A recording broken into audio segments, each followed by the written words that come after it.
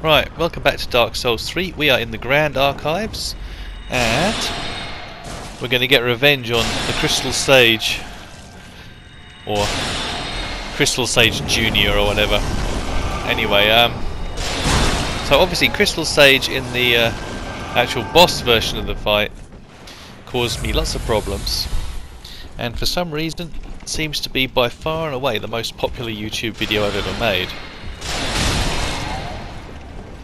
So his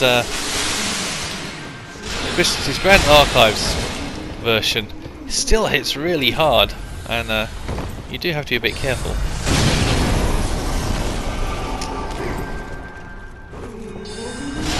My strategy here is kind of stay out of the way of his most dangerous magic.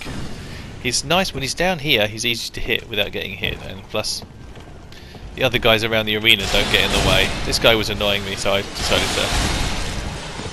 to take him out. He does this crystal rain thing, which, yeah, it's not too bad. He does white magic, white dragon breath. This crystal magic again. Oh, you missed, didn't you? And down he goes. Definitely worth killing him, obviously, if you're a mage, because you absolutely want this scroll. This now gives you Crystal Soul Spear and Homing Crystal Soul Mass. Probably the most powerful spells in the game. Oh, there's one, I suppose. Anyway, see ya.